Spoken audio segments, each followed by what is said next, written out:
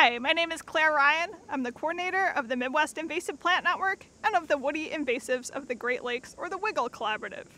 In this video, we're going to take a look at the invasive tree white mulberry, or Morus alba. I'll tell you briefly about this species' history and current status in North America, why it's invasive, and then we'll look at how to identify it in the field. White mulberry is native to China. It's the host species for the silkworm Bombyx mori and is considered a critical component of industrial silk production.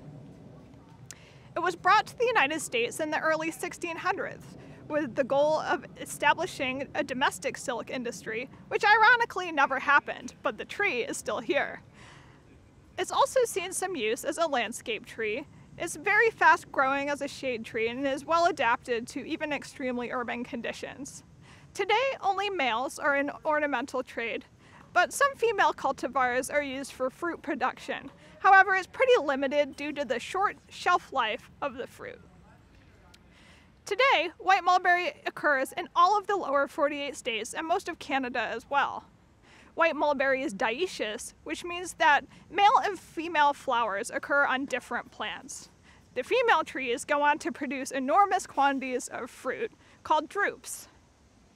Spread occurs when birds and mammals eat the fruit and then deposit the seeds in a different location.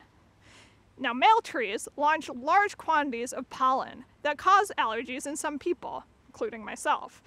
The pollen release mechanism in male white mulberry flowers moves at speeds over half the speed of sound. It's just kind of a cool fact, but this was the fastest movement ever recorded in biology at the time it was discovered in 2006. White mulberry tends to grow in disturbed and sunny areas, including forest edges, old fields, riparian areas, and rights-of-way. It's not shade tolerant, so you won't find it deep in the forest. It can be very weedy in ag fields, and pastures, and in your yard too.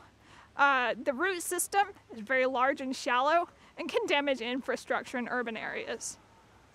Perhaps its greatest negative impact is the genetic dilution of native red mulberry, Morus rubra. White mulberry doesn't tend to grow in the same places as red mulberry because the native prefers relatively high quality forest understories. However, its wind-borne pollen can travel across really large distances, and hybridization favors white mulberry genetics. Now let's take a look at some identification features. White mulberry is typically a medium to a large tree, growing up to about 40 feet in both height and crown width, though occasionally it can get much larger. The young bark is orange or tan, and the older bark has furrows that may be orangish at the center. Leaves are alternately arranged and are often irregular in shape. Some leaves may be entire, like this one, and either roughly round or elliptical in shape, while other leaves are lobed. Here's a lobed leaf. The lobe leaves are often asymmetrical.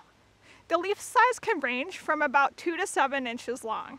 Now, red mulberry, on the other hand, the leaves tend to be much larger, maxing out at about 10 inches in length. The upper leaf surface of white mulberry is shiny, as you can see here, and smooth. It's a medium green and hairless, while the lower surfaces are a little bit paler, but they're either hairless or only hairy along the veins. Now, red mulberry, on the other hand, the leaves are dull on both sides, with a rough texture on the top surface, and are usually hairy on the entirety of the bottom surface.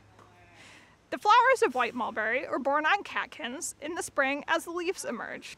Fruit on the female flowered trees are blackberry-like drupes, which start out white, gradually turning pink, red, and eventually black as they ripen in midsummer. The fruits are about a ½ inch to 1 inch long, whereas red mulberry fruits may be larger, over 1 inch. Context, though, the habitat they're occurring in, is really the most reliable way to tell white mulberry from red. If it's growing in a mature forest understory, it's not going to be a white mulberry. And if it's growing along railroad tracks or in a situation like this one in an urban park, forest edge, it's not going to be red mulberry. If you have a white mulberry on your property, we do recommend that you remove it. And this is especially important if you have a male tree and live within about 10 miles of a mature forest habitat where red mulberry may be growing. White mulberry doesn't sucker from the roots, so there are more control options available to you. If you can find it in a nursery, red mulberry is a great tree to grow in naturalized settings or in a forested property, but it really won't tolerate shallow urban soils or pollution. For urban applications, American linden and tulip poplar and several of our native oak species are large native trees with excellent wildlife benefits.